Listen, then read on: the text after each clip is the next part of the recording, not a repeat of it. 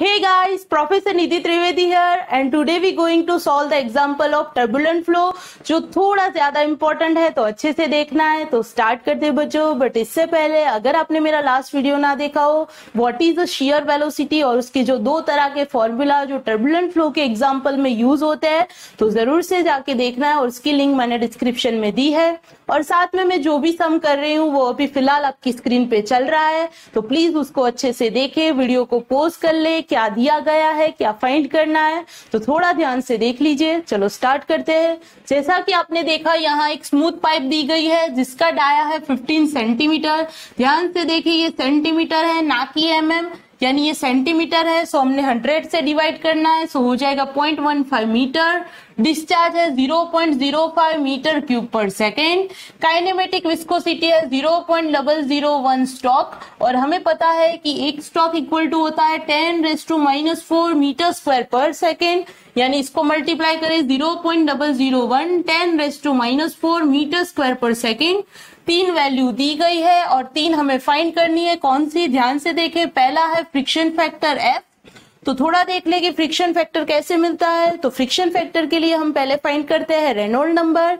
Reynold number से हमें range भी पता चलती है और कौन सा फ्लो है, वेदर इट इज लेमिनार और टर्बुलेंट, वो भी पता चलता है। साथ में अगर टर्बुलेंट है तो उसमें स्मूथ पाइप के लिए कौन सी तीन रेंज है, उसका कौन सा फ्रिक्शन फैक्टर हमें यूज करना है वो भी पता चलता है। और अगर आपको अच्छे से समझना है कि कौन सा फ्रिक्शन फैक्टर कब यूज करना है तो उसके लिए आपको देखना है what is a friction factor for turbulent flow and laminar flow in smooth pipe and rough pipe, जिसकी लिंक मैंने डिस्क्रिप्शन में दी है। तो चेक कर लीजिए बच्चों, क्योंकि हर एक सब में यूज होता है तो वहां से हमें मिल जाएगा फ्रिक्शन फैक्टर बाय फॉर्मूला। फिर हमें फाइंड करना है maximum velocity which is you max. अगर ये कहां से मिलेगा तो हमने एक डेरिवेशन किया है velocity distribution in turbulent flow in terms of mean velocity और you can say you average और एवरेज वेलोसिटी, और वहां हमने कुछ ऐसा डिराइव किया है you max minus you bar upon you star equal to 3.75, जिसकी लिंक भी मैंने डिस्क्रिप्शन में दी है। और अभी हमने फाइंड करना है wall shear stress which is tau zero. अगर आपको जानना है, जैसे कि मैंने पहले ही बोला कि आपको देखना है what is the shear velocity, जहां मैंने बोला है कि दो तरह के शेयर वेलोसिटी के फॉर्मूला है और वहां हमने अच्छे से एक्सप्लेन किया है कि शेयर स्ट्रेस जब फाइंड करना होगा वॉल शेयर स्ट्रेस तब यही फॉर्मूला किस तरह से यूज होगा तो वो भी देखना है। उसकी लिंक भी मैंने डिस्क्रिप्शन में दी है। तो अभी थोड़ा रफ वर्क कर लेते हैं। तो इसका तो हमें पता चल गया है। ये पहले हम करेंगे रेनॉल्ड नंबर और उसकी रेंज से हम फाइंड करेंगे फ्रिक्शन फैक्टर। चलो इसका हो गया। अभी बारी है मैक्सिमम वेलोसिटी की, उसका ये फॉर्मूला होगा और जो हमें फाइंड करना होगा यू एवरेज, तो वो तो मिल जाएगा क्यू बाई ए करके।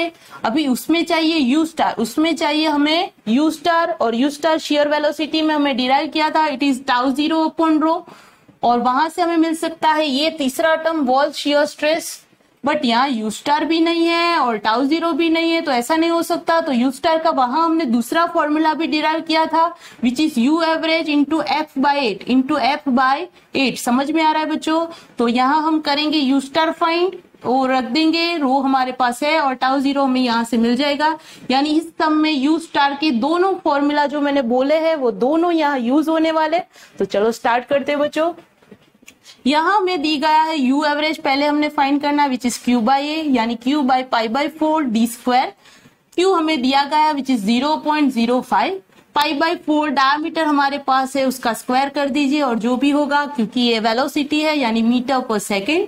दूसरा हमने फाइंड करना है रेनॉल्ड नंबर, यानी रेनॉल्ड नंबर इक्वल टू होता है वी डी बाई न्यू। यहाँ हमने यू एवरेज लिया है और you can write also you average, पर हमने यहाँ यू बार से डिनोट किया है, कोई इश्यू नहीं है, यानी you average into D by new. You average अभी हमने फाइंड किया, डायमीटर दिया गया है, न्यू भी हमारे पास है, जो वैल्यू मिली यहाँ रख दीजिए। और याद रखिए एक डायमेंशन लेस नंबर है यानी ये ग्रेटर देन 4000 है, यानी ये तो क्लियर है ये एक टर्बुलेंट फ्लो है। और टर्बुलेंट फ्लो में भी ये कौन सी पाइप है? एक स्मूथ पाइप है और स्मूथ पाइप में भी इसकी जो रेंज है, ये जो रेंज है वो कहाँ तक आती है? तो ये रेंज के बीच में आती है 5 इंटू 10⁻⁴ से लेके 4 इंटू 10⁻⁷ की रेंज के बीच में आती है। यानी इसके लिए फ्रिक्शन फैक्टर होगा ये F equal to 0.0032 plus 0.221 upon Reynold number whole to the power 0.237।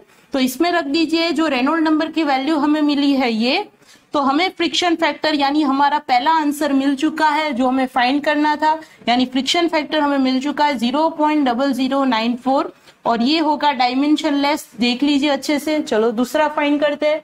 अभी हमने फाइंड करना होगा शेयर वेलोसिटी, यानी यू स्टार इक्वल टू होता है you average into F by 8। You star यानी यू एवरेज तो हमने पहले ही फाइंड किया 2.83, एफ अभी ही हमने फाइंड किया 0.0094 डिवाइड बाई 8।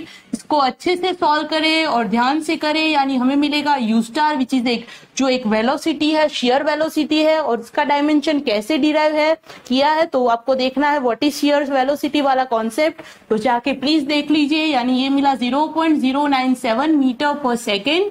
फिर हमने फाइंड करना है wall shear stress equal to, यानी यू स्टार इक्वल टू होता है टाउ जीरो अपॉन रो।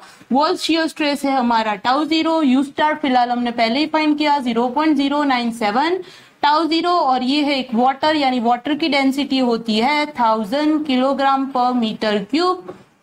समझ में आ रहा है? अभी अच्छे से करना है। और टाउ जीरो पहले क्या कर देंगे आप, दोनों साइड क्या कर देंगे, स्क्वायर कर देंगे। क्या कर देंगे, स्क्वायर कर देंगे, यानी ये रूट निकल जाएगा। और फिर टाउ जीरो को सब्जेक्ट बनाना है और उससे आपको मिलेगा 9.42 न्यूटन पर मीटर स्क्वायर। न्यूटन पर मीटर स्क्वायर, यानी हमारा तीसरा टर्म जो हमें फाइंड करना था वॉल शियर स्ट्रेस, वो हमें मिल चुका है। और यूनिट पे खास बच्चों ध्यान दें, क्योंकि जो भी पेपर चेक कर रहा है उसका ध्यान आपके यूनिट पे होता ही है।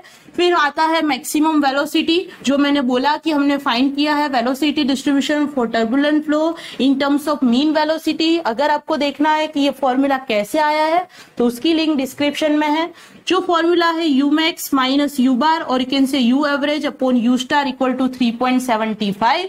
यू मैक्स हमने फाइंड करना है, यू एवरेज हमने पहले ही फाइंड किया विच इज 2.83, यू स्टार हमने आगे ही फाइंड किया विच इज शेयर वेलोसिटी और 3.75। यू मैक्स को बनाइए सब्जेक्ट, यानी ये हो जाएगा क्रॉस मल्टीप्लीकेशन, यानी 3.75 इंटू 0.097 और ये इस साइड चला जाए तो हो जाएगा प्लस 2.83। इसको ध्यान से करें, ये है मल्टीप्लीकेशन, ये है प्लस। अच्छे से सॉल्व करेंगे तो मैक्सिमम वेलोसिटी आपको मिल जाएगी विच इज 3.19 मीटर पर सेकेंड। तो प्लीज बच्चों, आई होप आपको अच्छे से समझ में आया है। जो मैंने वीडियो रिकमेंड की है वो देखे, वो मैंने इसलिए रिकमेंड की है कि वो जो वैल्यू है उसमें जो भी हमने डिराइव किया है वो हर एक सम में यूज होता है। तो प्लीज एक बार अच्छे से देख ही लीजिए, क्योंकि हमने मार्क नहीं गंवाने, सम से हमें सीधे मार्क मिलते हैं।